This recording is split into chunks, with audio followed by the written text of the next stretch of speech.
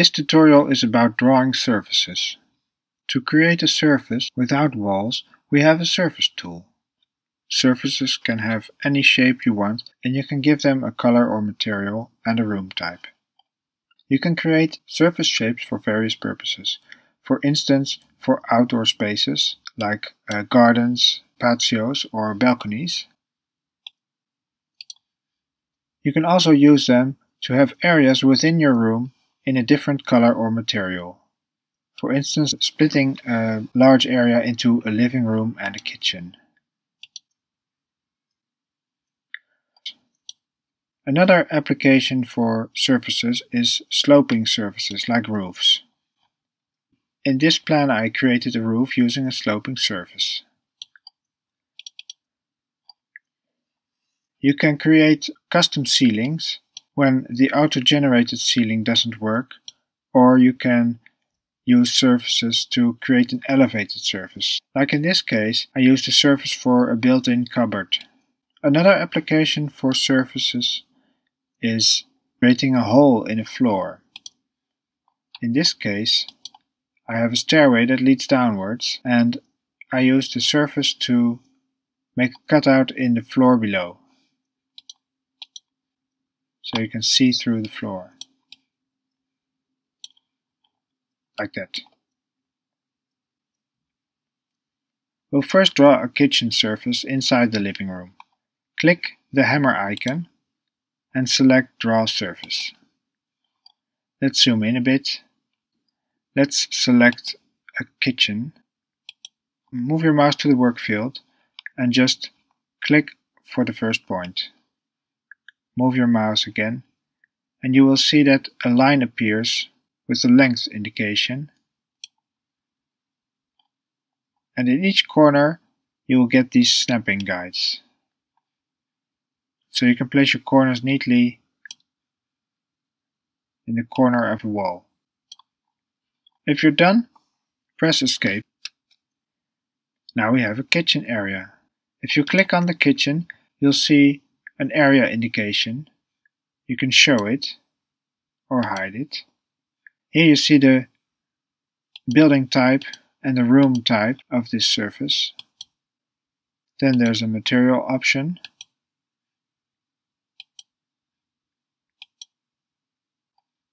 You can give it a raise. So if we want a kitchen area to be one step higher, put it on 20 centimeters. And let's check 3D.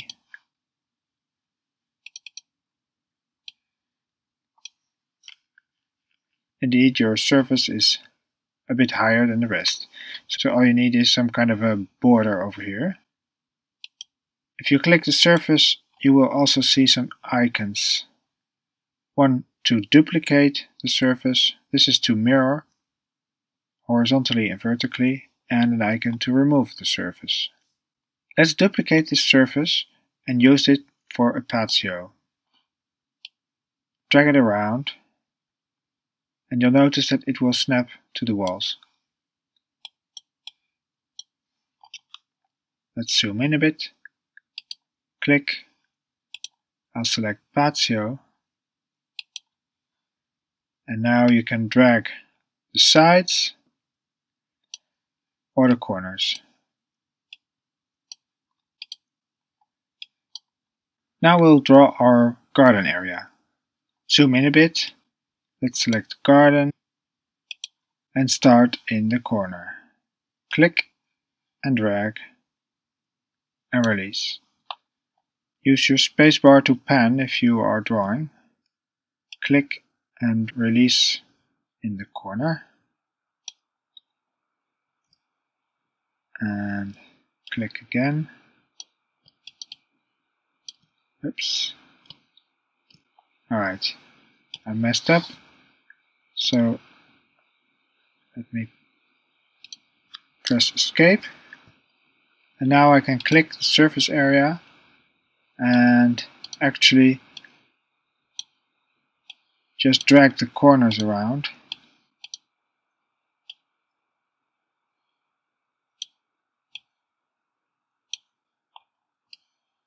Let's see.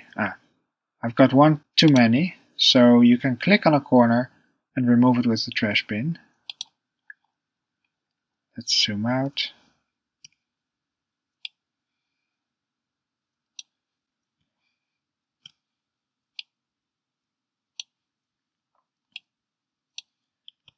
So now let's make a nice curve here.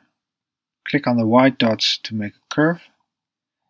And in this case, the curve has to be aligned with the curve of the patio.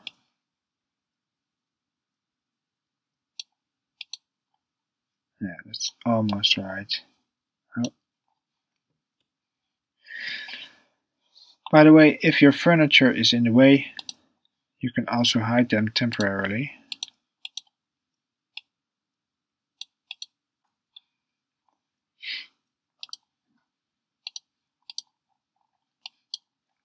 Let's take a look at 3D.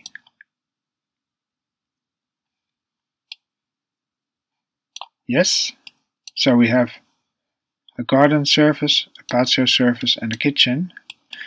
We only have to give it the proper material.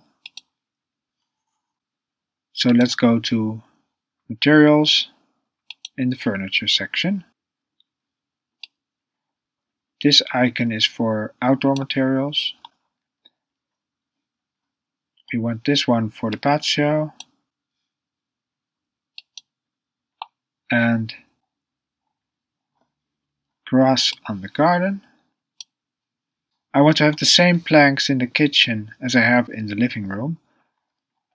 So I go to In Use, and then I can see my planks over here. Just click and drag and drop them in the kitchen.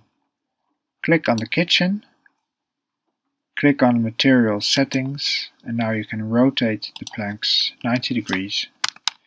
You can even change the horizontal or vertical scale or the offset, for instance. Let's check 3D again. And there you go. We have a garden, a patio in the front, and a kitchen.